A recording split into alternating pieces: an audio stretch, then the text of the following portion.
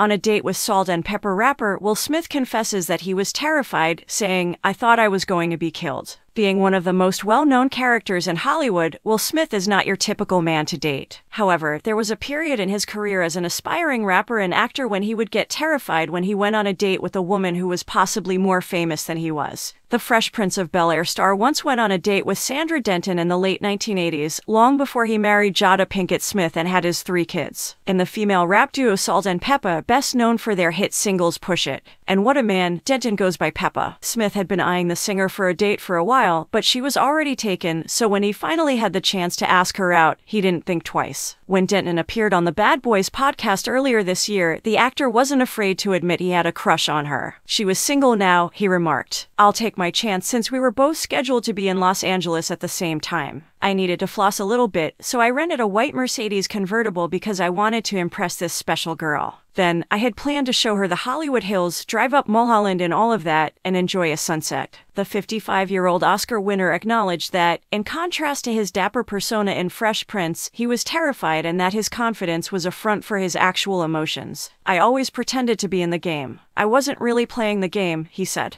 "I was constantly attempting to convey the most intense flavor of having game. However, I think that was the most scared I've ever been when I was trying to get my shot with Peppa, and I didn't think I had a genuine chance." Denton recalled one of their dates when Smith gave a $100 bill to a man who was homeless, calling it a so nice gesture. But Smith went on to say, "I was afraid I was going to be killed. I was worried about that when I was trying to play, but I don't actually have nothing." Smith later married Jada in 1997, and although they remain together, the couple has had to deal with rumors of an affair. Denton, meanwhile, separated from rapper Treach in 2001 following a 2-year union.